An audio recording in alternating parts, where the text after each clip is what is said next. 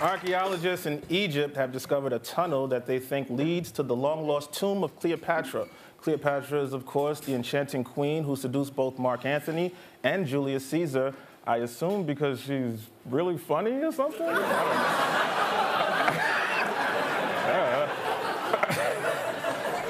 A woman in Delaware won $400,000 after hitting back-to-back lottos in the same day. But the woman says she's still going to keep her day job, forging lottery tickets.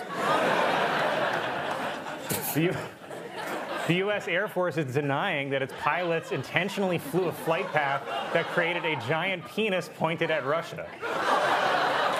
Even worse, they then fired missiles.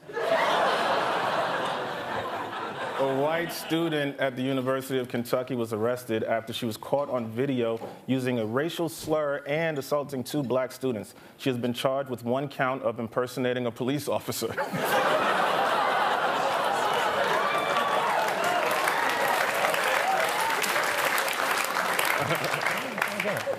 A 10-year-old boy in Florida faces misdemeanor battery charges after he allegedly touched a teacher's breast, because under Florida law, students are required to wait for their teacher to make the first move.